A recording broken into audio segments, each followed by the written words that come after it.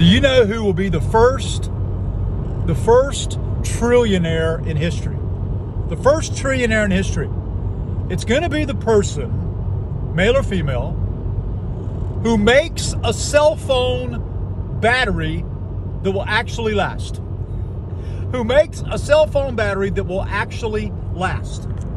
That is going to be the first trillionaire in history. You know, you would think we can send somebody to the moon. We can make a car ride on electric power.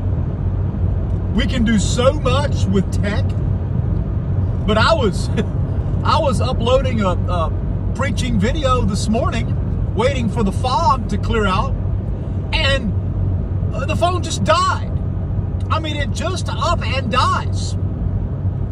They're so expensive, and with all this, you would think that someone would create a cell phone, iPhone, smartphone battery that would last. So my prediction is the first trillionaire in history is the one who creates a long-lasting battery. Now let me spiritualize that.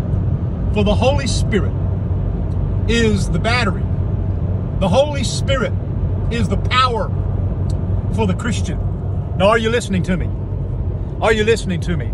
Acts chapter 1 and verse 8. You shall receive power. Hallelujah. After that, the Holy Ghost has come upon you, and you shall be witnesses to Jerusalem, Judea, Samaria, and to the uttermost parts of the world. Many people are trying to live the Christian life without the power. Jesus said in Luke 24, you shall be endued with power from on high. But that only comes from tarrying and waiting and getting filled with the Holy Spirit. Paul told the Ephesians, be not drunk with wine, but be ye being filled with the Holy Ghost. The Holy Ghost is the power of God, and he flows one way. He moves only within the parameters of the finished work of Christ on the cross. He flows from the altar. Put your faith in the cross today exclusively, to the exclusion of all of the objects of faith, and the power of Almighty God, the power that raised Jesus Christ from the dead, power to heal the sick, power to raise the dead, power to cast out demons, power to deliver you, power to break every generational curse will come. But it is the power of the Holy Ghost. And Paul said in 1 Corinthians chapter 1, he said, I don't want to know anything except Christ and him crucified. Why?